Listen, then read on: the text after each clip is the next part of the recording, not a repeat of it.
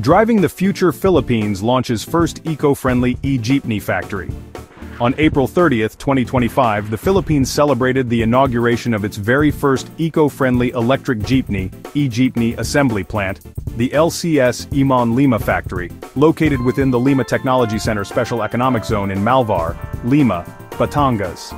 Spearheaded by former Ilocos Sur Governor Luis Chavit Singson in partnership with Korean automotive experts from Electric Mobili-ty ON, EMON, this state-of-the-art facility is poised to produce 500 e-jeepneys per month using locally sourced parts and advanced Korean technology, with each unit priced at approximately 1.2 million pesos, nearly half the cost of imported alternatives. Beyond manufacturing, the factory includes a full-service center for maintenance and repairs, ensuring long-term support for operators transitioning to cleaner, more sustainable public transport. This initiative aligns closely with the government's Public Utility Vehicle Modernization Program, PUVMP, offering soft loan schemes and zero-interest financing to make the shift to electric fleets accessible for jeepney drivers and transport cooperatives.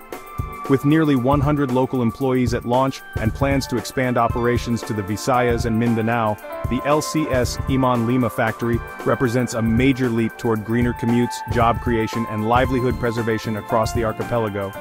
Stay curious, stay connected. Subscribe now for fresh news updates.